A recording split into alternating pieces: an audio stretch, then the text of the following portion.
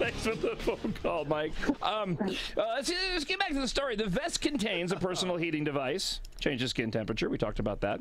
It also changes vibrations to match the mood. Oh, wait. Why am I doubled up on this? Yeah, I'm like, you've said that. I've read all this read before. It again. Oh, when I cut and pasted it, I did it twice. It's the same thing on both pages. So. You liked it so much you wanted to read it twice. I did. I did. So they don't. Is it one size fits all? No, I don't think so. I mean, it's probably got elastic. Or like straps. Right. That was a better word that I was looking for, was straps. That's right. You know, it's one size fits some. Is what they're probably going to go with, right? What books would you want to see converted? Is the real question here to the emotions of the character. Which books would you want to go and feel the emotions of the characters the most? That's really the $1 million question right there. What if it's like a horror? How do they do that? That's right. Well, probably still scare the crap out of you. Maybe it bleeds. Or things like on you. Poking you. Pokes you.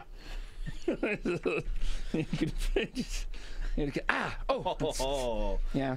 Maybe if you're reading a crime story, little tase.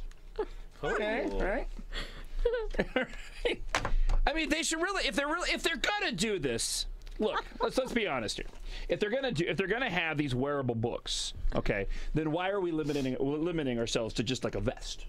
It should be a full body suit. That's right. What I said earlier. Full body suit. That's what I said. Does it only come in a vest? No, you're right. I'm sorry if I missed that. No, it needs to be a full body suit. You know, I agree. Depending on what happens to the person at any part of their body, you should be able to feel that effect. Like a finger prick. Well, maybe it's a book about. Maybe it's the novelized version of Chariots of Fire, right? And so your feet get very sore. So it squeezes your feet. At some point, you start stripping the thing off. Yeah. This sucks. And I picked the wrong book, man. And the runner Steve was running for miles, could feel the burning in his feet and his ankles. You're like, what if you're reading a book about like an execution? Oh yeah. Back in the day, what happens then? Headpiece. Right.